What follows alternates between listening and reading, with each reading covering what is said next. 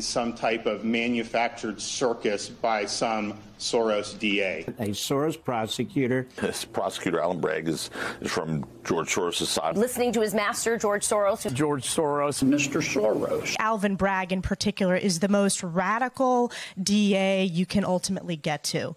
George Soros funded him over $1 million.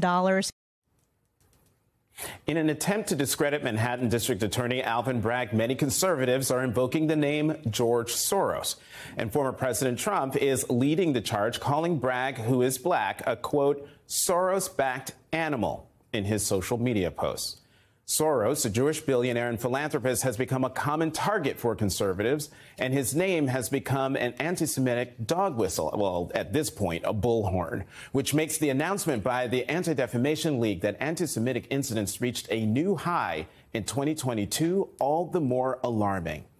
Joining me now, Jonathan Greenblatt, CEO and National Director of the Anti-Defamation League. Jonathan, thank you very much for coming to the Sunday show. The ADL report that was issued last week found that anti-Semitic harassment increased almost 30% from 2021. Vandalism increased more than 50%, and assaults increased almost 30%. What is driving this spike in hate? Yeah, I would say, the ADL has been looking at this data for almost 45 years. And unfortunately, Jonathan, this is the third time in the past 4 years that we've hit a new high water mark. I mean, literally 2022, with almost 3,700 incidents across the country in all 50 states, the highest we've ever seen. And if you'll let this settle in for a minute, we had an almost 500% increase over the past decade. So something is definitely going on.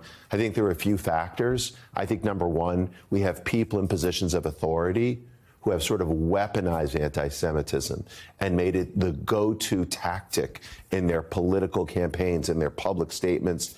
Definitely elected officials, and I think we're going to talk about one former official in a second, but also, celebrities, entertainers, athletes, candidates. It's everywhere. So that's number one.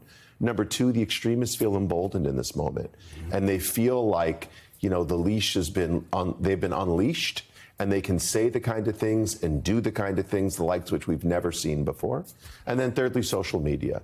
It is a super spreader of stereotypes, not just against Jews, of course, against black people, against LGBTQ people, et cetera, but Jews loom large. And just look at Twitter, look at TikTok, look at Facebook and Instagram, and it's just a cesspool of anti-Semitism.